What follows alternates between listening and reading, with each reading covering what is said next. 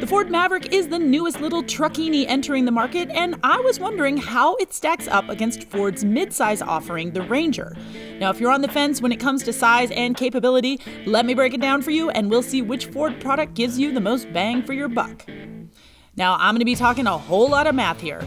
Cost per pound of towing, payload percentages, total nerdfest.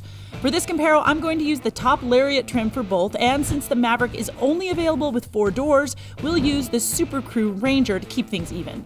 As for drivetrain, well, in my humble opinion, it's not a truck unless you can put power down to all 4 wheels, so we'll go with the all-wheel drive Maverick and the 4-wheel drive Ranger. And I'll go ahead and add the max tow package to each rig as well. That brings the Maverick to a price of $31,035, including $1,495 for destination.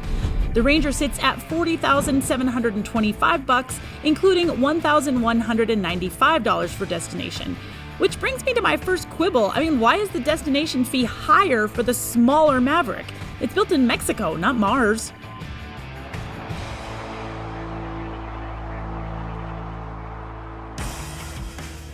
Just how much bigger is the Ranger compared to the Maverick? Well, the Ranger's wheelbase is 5.7 inches longer, or about 4.7% longer. Overall, the Ranger is 11.1 inches longer, the equivalent to 5.6% longer.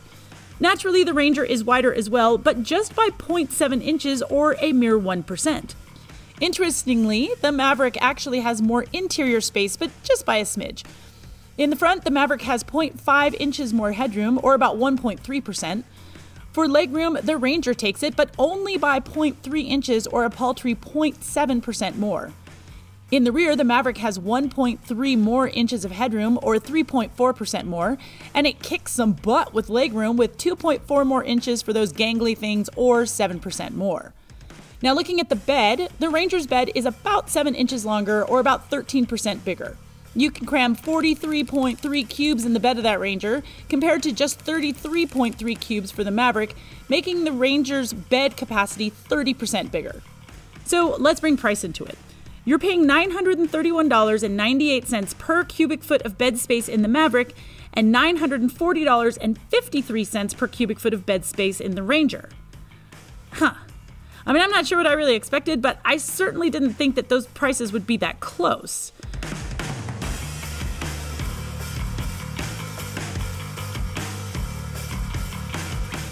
The Maverick comes standard with a 2.5-liter hybrid engine, but that is only in front-wheel drive. Remember, we want the power to go to all 4 wheels, which means we need to look at the 2-liter EcoBoost 4-cylinder engine with 250 horsepower and 277 pound-feet of torque, and that's pushing around 3,731 pounds of trucklet. The Ranger gets a 2.3-liter EcoBoost 4-cylinder engine with 270 ponies and 310 pound-feet of torque, motivating 4,441 pounds. So, getting all math on you, 1 horsepower in the Maverick has to move 14.9 pounds at a cost of $124.14 per pony.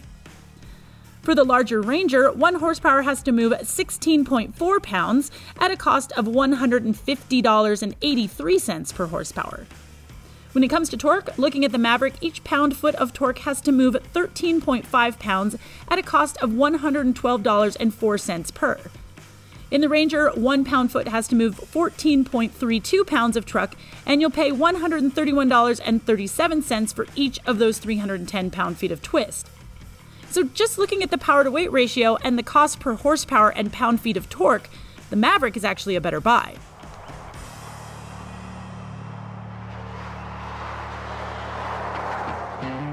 Okay, let's dig into towing, payload, and off-road capability. The good truck stuff.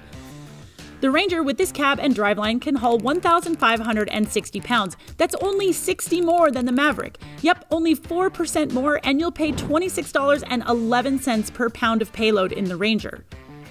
The Maverick, with its 1,500 pounds of payload, has you paying only $20.69 per pound of payload. But when you look at the $9,690 price difference between the Ranger and the Maverick, you're paying $161.50 for each additional pound of payload in the Ranger, and that seems like a really steep price. The Ranger, however, can tow a lot more than the Maverick, 7,500 pounds compared to just 4,000 pounds.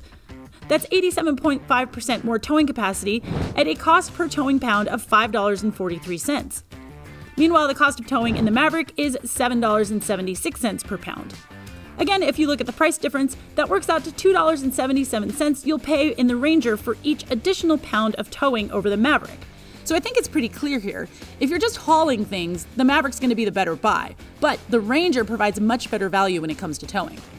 As for the off-road stuff, well, the Ranger can be had with a tremor package that's pretty dope, but we're not including that here. Still, the standard Ranger is going to get you further from civilization with 7.1 more degrees of approach angle, breakover angle is better by 3.4 degrees, and departure angle is 4.2 degrees better in the Ranger over the Maverick.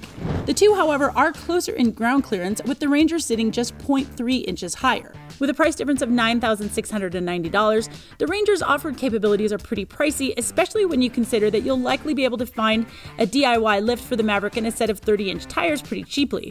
However, I have not factored in the Ranger's 2-speed transfer case, which pretty much brings the value up to par.